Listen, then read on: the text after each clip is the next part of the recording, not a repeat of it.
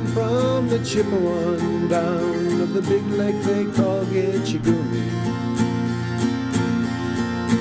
The lake, it is said, never gives up her dead when the skies of November turn gloomy. With a load of iron ore 26,000 tons more than the Edmund Fitzgerald weighed empty. The good ship and true was a bone to be true when the gales of November came early.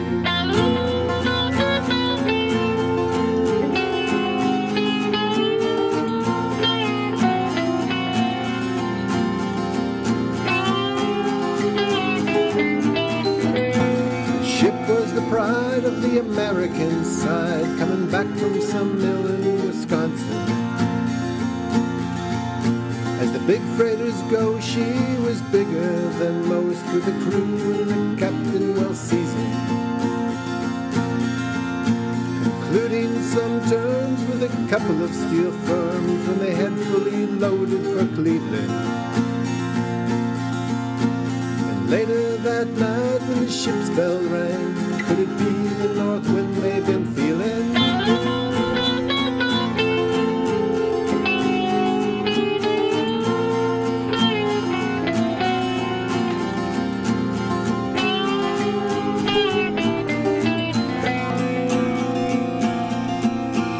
The wind in the wires made a tattletale sound, and the waves broke over the railing.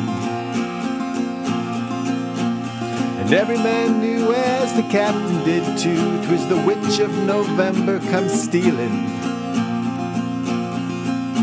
The dawn came late and breakfast had to wait when the gales of November came slashing. When the afternoon came, it was freezing rain in the face of a hurricane west wind.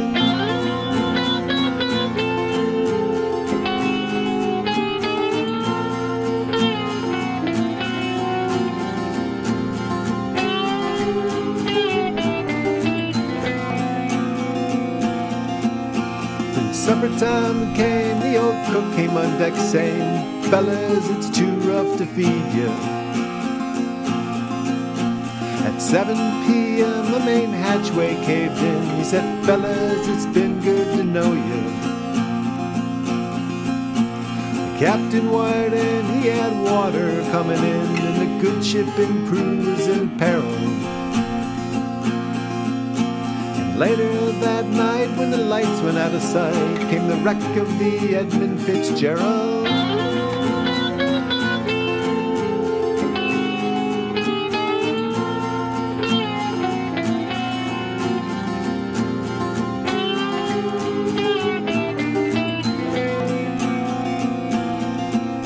Does anyone know where the love of God goes when the waves turn minutes to hours?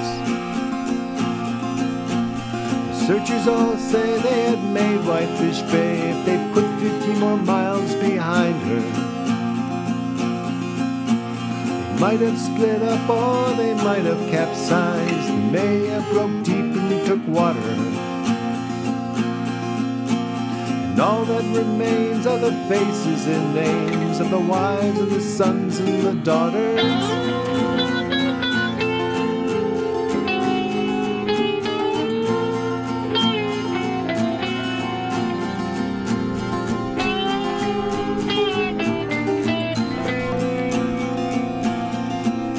Lake Huron rolls and Superior sings in the room of her ice water mansion. Old Michigan steams like a young man's dream, and the islands and bays of her sportsmen. And farther below, Lake Ontario takes in what Lake Erie can send her. The iron boats go, as the mariners all know, with the gales of November remember.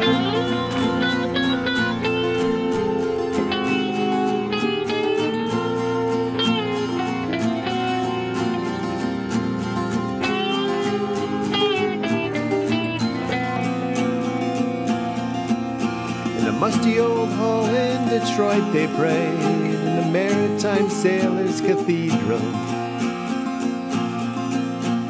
The church bell chimed till they rang 29 times for each men of the Edmund Fitzgerald. The legend lives on from the Chippewa down on the big lake they call Gitchigumi. Superior, they said, never gives up or dead when the gales of November come early.